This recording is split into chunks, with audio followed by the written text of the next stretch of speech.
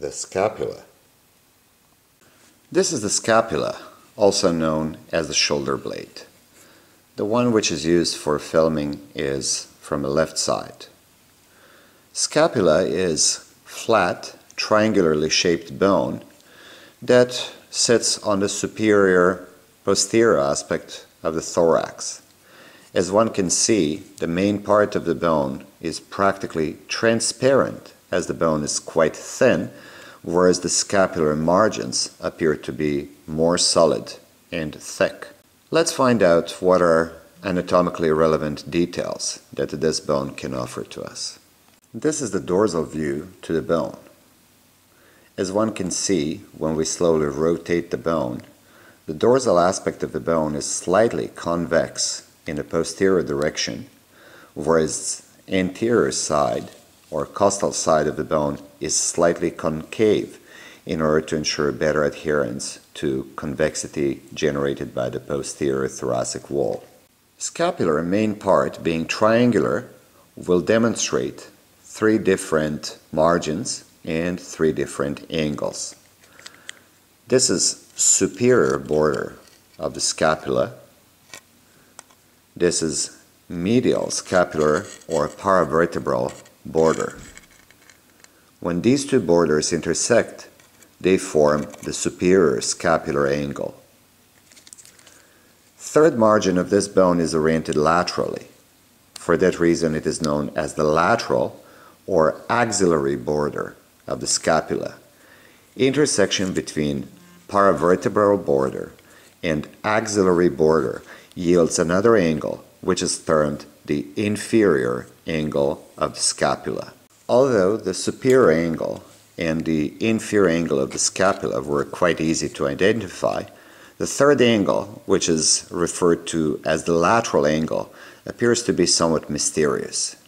It's really not angular in the first place because intersection of the superior border and axillary border cannot really yield an angle, but rather becomes heavily modified in order to form this huge articular surface that is called the glenoid cavity or the glenoid fossa.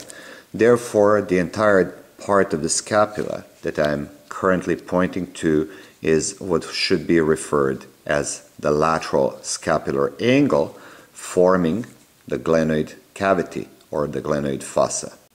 There is a massive bony ridge which arises from the medial or vertebral border of the scapula, which is known as the scapular spine.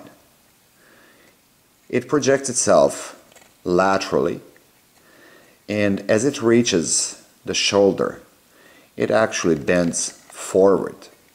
So what we see here is first the spine of the scapula with its root, then the spine, which really divides the dorsal aspect of this bone into two large depressions.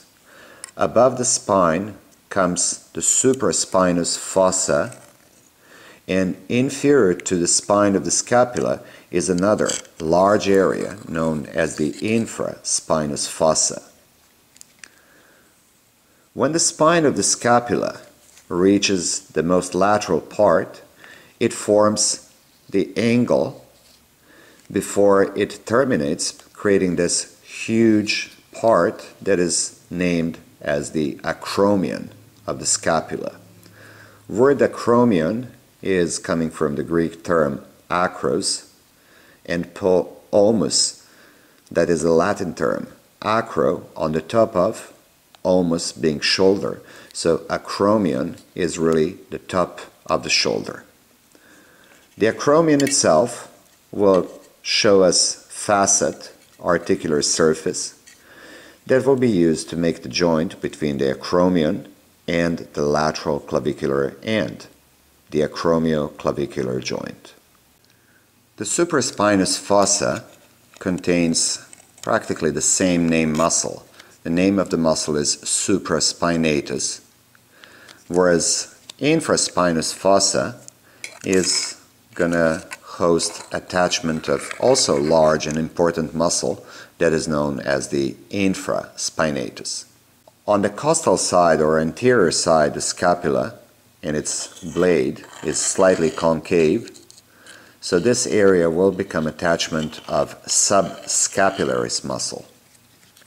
Supraspinatus, Infraspinatus, and the subscapular muscle are joined by another muscle, the Teres Minor, and they form a rotator cuff around the glenohumeral joint. These four muscles, with their flat, broad tendons, actually reinforce the glenohumeral joint that would otherwise rely on a very few ligaments. If we take a closer look at the glenoid fossa or glenoid cavity, we would realize the moment we compare it to the size of the head of the humerus that they are not a perfect match. Glenoid fossa is very slightly concave, and it almost looks like a flat articular surface. In a living person, it will be additionally enlarged and made wider and also made more concave by attachment of fibrocartilaginous ring all around its peripheral margins. The name of that ring is glenoid labrum. Inferior to the glenoid fossa, there is an area of substantial roughness that is known as the infraglenoid tubercle. That is the attachment of the long head of the triceps brachii muscle. Superior to the glenoid cavity, there is another, much smaller elevation that is known as the supraglenoid tubercle, that is also attachment of the long head of the biceps brachii muscle. Finally, we need to identify this projection that arises with its base from the superior margin of the scapula close to the glenoid fossa. Its name is the Coracoid Process. The Coracoid Process makes significant projection forward relative to the rest of the scapula, and as such actually projects itself further anterior relative to the position of the clavicle. The Coracoid Process is an interesting attachment point for three different muscles: the pectoralis minor, the coracobrachialis, and it is also attachment of the short head of the biceps brachii muscle. As it was mentioned earlier, the scapular blade is quite thin, almost transparent, whereas the peripheral parts of the bone are much thicker. Additional muscles will use the margins of the scapula for their attachment. So on this costal surface, on the top of what was said that subscapular fossa will be the attachment of the subscapularis muscle, on this lateral edge or axillary border of the scapula, as well as on the medial or paravertebral border of the scapula, we're going to have attachment of additional number of muscles, both on the costal or anterior side, as well as on the dorsal or posterior side of the scapula.